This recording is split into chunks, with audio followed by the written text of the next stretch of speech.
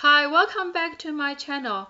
Let's take a look at the Professional Cloud Architecture Sample Case Study Dress4Win today. In this case study, besides proposing the solution architecture, I want to show you the important thing when you move from on-prem into public cloud, how to make your migration plan, and how to move towards a DevOps model with CI/CD pipeline. So this will achieve Dress4Win's goal to fully transition from on-prem into public cloud and reduce the cost, free them from infrastructure management so they can only focus on developing the features. You can check my previous video on the Monkerk Games case study. That video was focused on how to propose and draw a solution architecture diagram. In this video, I will focus on leveraging the existing Google Cloud Reference Architecture and replace the on-prem service with Google Cloud Service when you are migrated from on-prem into Google Cloud.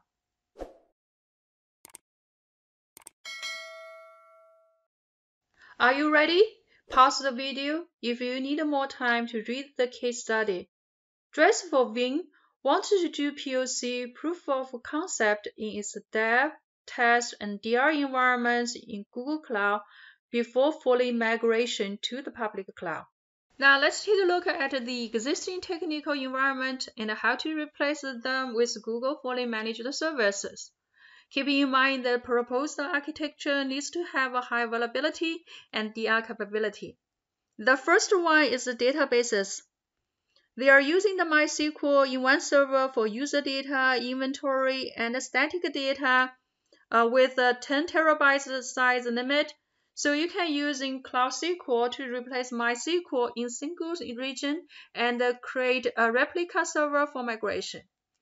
The company also cultivates the active social network, so I will using the Redis to hold its social graph, metadata, and caching. Google provides a cloud memory store for the Redis instance, replicated across 2 zones, and provide a 99.9% availability SLA. Dress4Win has web and mobile applications, so I will using the Cloud File Store for the mobile backend. Since the Cloud File Store offers offline support for mobile and web, so you can build responsible applications that work regardless of network latency and internet connectivity. The second part is compute. They have 40 web application services, provide microservices-based APIs and static content. You can pick up from GCE, GAE, and Gke as I mentioned in the Google Cloud Compute Decision Tree video. GCE, GAE, and Gke all can scan up and down. Now let's go to the Google Cloud Solution Architecture reference website. I wanted to show you their reference architectures that you can leverage for this case. Go to AppDev. Then there are microservices with Gke and microservices with the App Engine that you can borrow to use. Let's take a look at microservices with Gke first. If Dress4Win can refactor its architecture and codes for containerization, then they can deploy the microservices API into the Gke to let Gke handle the scaling and repairing in its daily operation.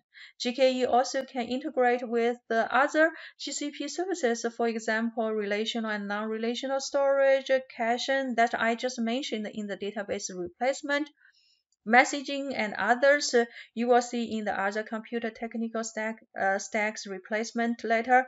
This architecture also set up the connection to existing on-prem with the Cloud Interconnector or the VPN. Since Dress4Win will not finish its public cloud migration in one phase, so you do need the Cloud Interconnector or VPN for connectivities to the current environment with the firewall rules set up.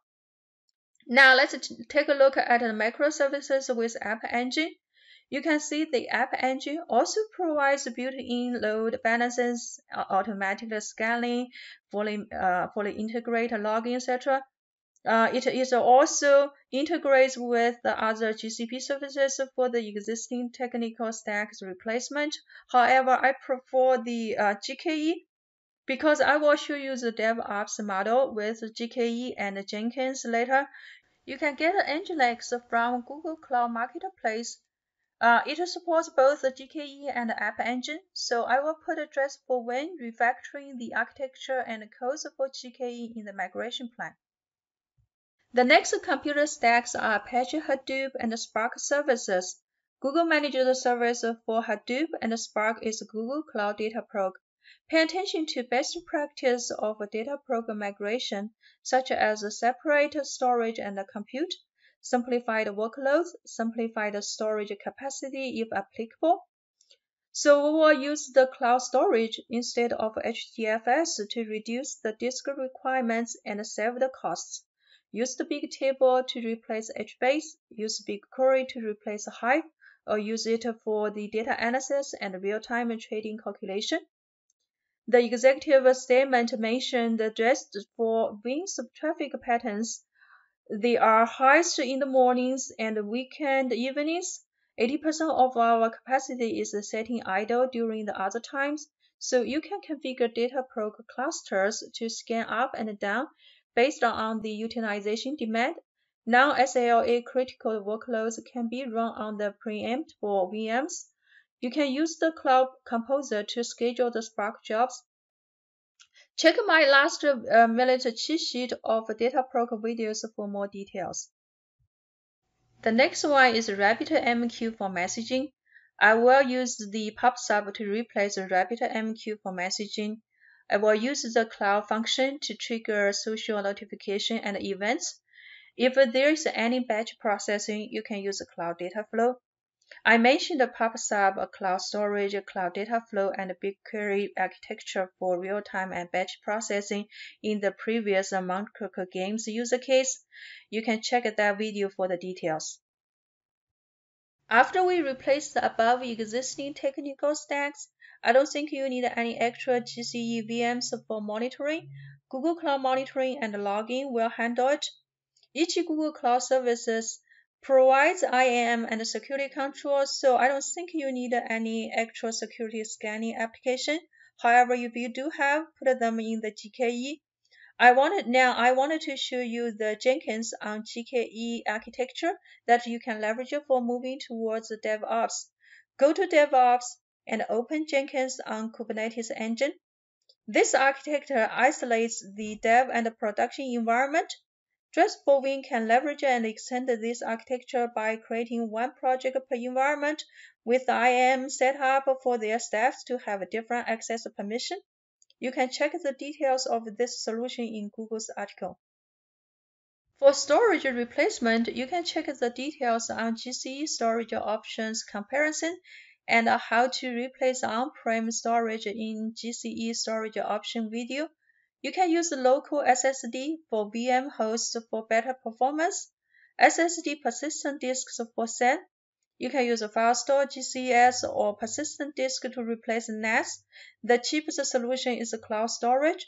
You should set up multi-regional buckets to support disaster recovery. Last one, if you need more control over the keys used to encrypt the data in the Google Cloud project, you can use the Custom Manager Encryption Keys CMEK within the Cloud KMS for this requirement. Overall, Dress4Win needs to make a multi-phase delivery migration plan with at least 3 phases. Phase 1 will build dev and tester environments. The least critical components will go first, such as microservices, APIs, static web application, Cloud SQL, and cloud storage. Code refactoring on microservices, APIs, web application, mobile application for Gke deployment. Leverage Jenkins on Gke for continued deployment. Phase 2 will focus on migrating messaging, real-time and batch processing, data warehouse, non-SLA critical workloads. Phase 3 will focus on critical workloads, production and DI environments build up, practice performance optimization, and failover test before go live.